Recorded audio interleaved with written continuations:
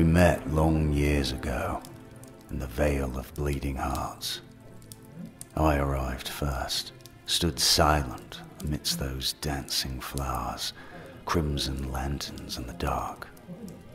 I still remember the feeling of that light illuminating my face, reflecting off the delicate silver mail draped about my shoulders, the steel of my braces, my breastplate. The wounds I'd sustained were minimal, no bones broken. Still, familiar flames of pain licked at my shoulder, spread that tingling, aching heat across the entirety of my body. I should have been thankful, joyful, praising the Holy Father. But how could I, with my brothers lying face downwards on the cold earth, their martyred souls long since departed? So many had been lost. So few had survived. I feared that I was the last remaining, that I would be left to wander this forsaken earth alone, old and blind.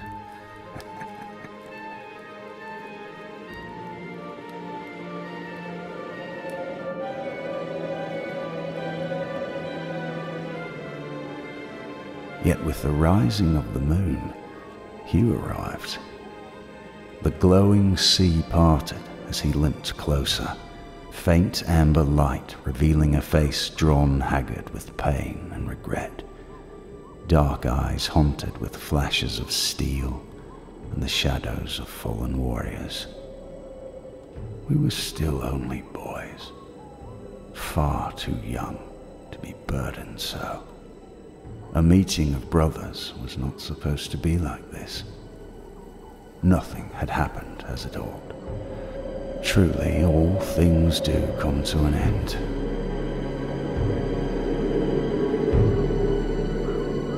Marius, thank God. Where's the Grand Master? Where? Are we truly the last? I thought perhaps the twins might have stood a chance. Or at least mighty Dominic?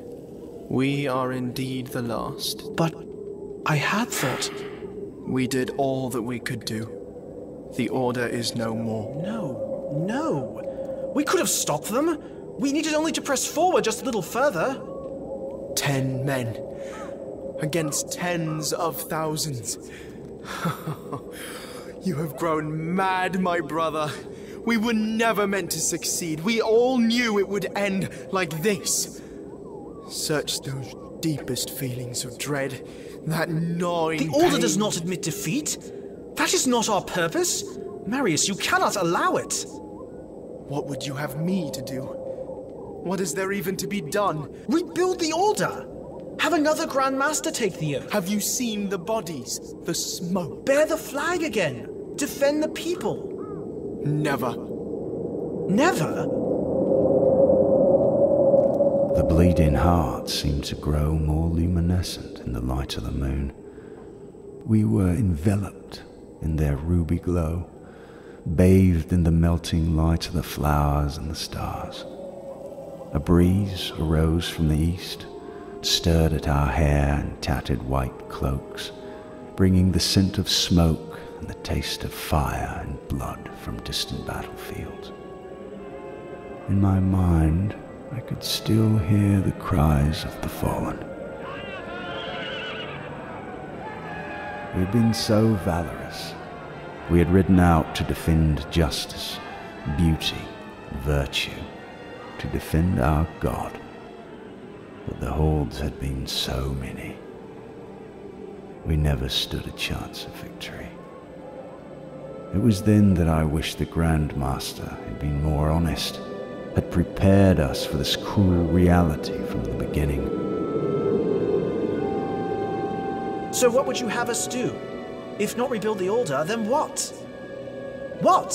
Tell me there's something. Oh, Hugh. This was meant from the beginning. We were never meant to win. We have ever been a symbol of something greater than ourselves. A symbol for the people to rally beneath. But now that our enemies have once crushed us, all hope is lost. The people have fled, lost all faith. This order must come to an end. Forever. This is not the end. Hugh, this is... This is not the end. Hope is never lost. This symbol, it still stands for something. Not for me.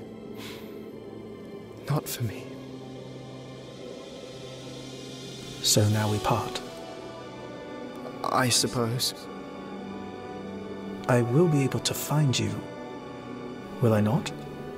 That I cannot say. Farewell, my brother. May the light of the three be ever with you. And with you.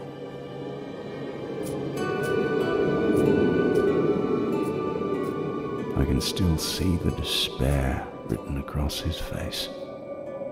For one so young and hopeful to see the codes of virtue and honor and victory crumbling apart, it must have broken his spirit. There was an emptiness in his eyes, but nothing I could say or do would suffice. He would have to endure it alone. I think it was better that way. As we parted, I thought that there had been tears upon his cheek, but I could not be certain. They might have been mine. As we slowly marched out of the Vale, Hugh to the north and myself to the south, two new bleeding hearts sprung up where we had stood. Two more crimson lanterns to join in that great valley of sorrow and memory.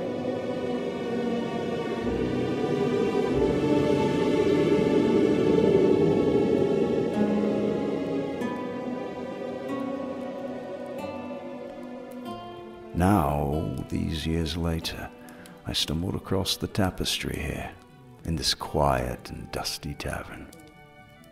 And as I look in the splendor of the splashes of color, the broad swaths of rich thread, I noticed with great surprise the tall and resilient figure of my brother, of Hugh.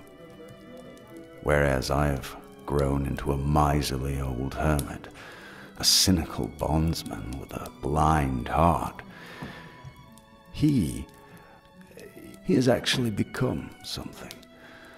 The skilled weaver depicted him leading a group of steel-clad paladins into the smoke and din of battle, riding high upon a snow-white steed, sword risen in salute to the God of heaven, bright eyes flaming with rekindled passion for righteousness, for honor, for hope. He did not bow to the fear and brokenness we shared that night in the valley. The refining fire of that battle forged him into a man greater than any that had come before, greater than any who had ever stood beneath the banner of our order. He had refused to bow in defeat, and had done what I could not. Perhaps, if there were more like him in this world, bleeding hearts could be made whole.